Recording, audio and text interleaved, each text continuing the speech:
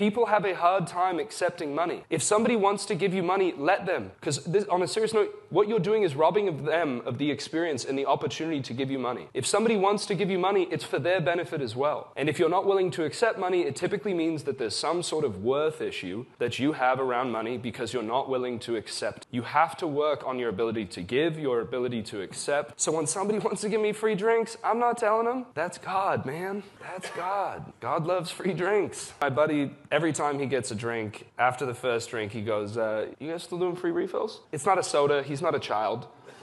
Right? These are real grown-up alcohol drinks. And sometimes the people go, no. They'll be like, no, we don't do free refills, sir. He's like, God damn. Sometimes they'll be like, oh, tomorrow we do those. Whatever. There's all sorts of dumb shit that happens. Sometimes people just go, yeah. Yep.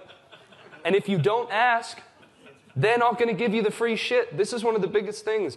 You've got to ask people for things. People always just accept something that they're given. Asking for things is important. It's a thing that a lot of people aren't willing to do. Ask for more money. Ask for money off. Ask for these things. Accept free shit when people want to give it to you.